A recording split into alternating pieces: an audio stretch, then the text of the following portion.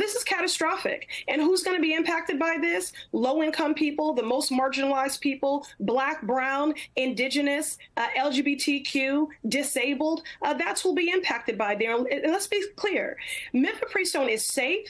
It is effective. It has been used by more than 5 million people in the U.S. since the FDA approved it more than 20 years ago.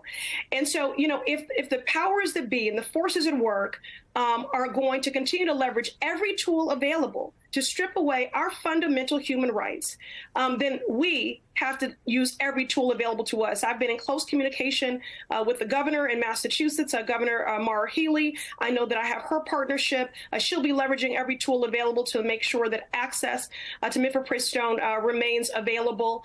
And we just have to leverage every tool: litigation, legislation, and mobilization, because this is a matter of life and death.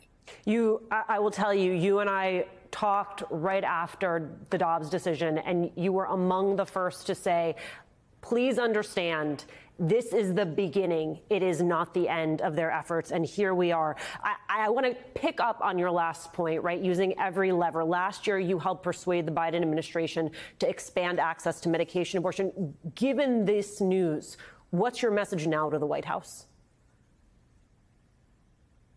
Well, can't stop, won't stop. Again, we have to leverage every tool available, because the other side is we have to leverage every tool, from litigation to legislation. We have got to pass the Women's Health Protection Act. We have to pass the EACH Act, mobilization, keeping the pressure up, because this is a matter of life and death. We cannot allow this to go into effect.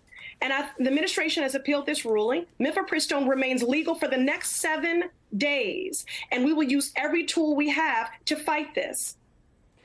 As mentioned, the Texas case could reach the Supreme Court. I know you're watching that. And I think there are many stories happening all at once here. You have the reporting from ProPublica about Justice Thomas now admitting he failed to disclose decades of gifts from a GOP mega donor. These stories are tied. How concerned are you about the integrity of the court, especially given the possibility that they will be considering the future of abortion once again in this country? Well, of course, I remain very concerned. And again, when people show you who they are the first time, believe them.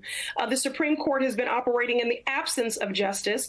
They have been consistently overturning the will of the majority of the people when it comes to voting rights, housing rights, and now reproductive rights and our bodily autonomy. It is far right extremism, and they are moving in a way that is to the peril of us all. This is not a drill. Every tool must be leveraged, every option. And when it comes down to it, I share the sentiments of some advocates that the Biden administration should disregard a Supreme Court ruling that rescinds the FDA authorization.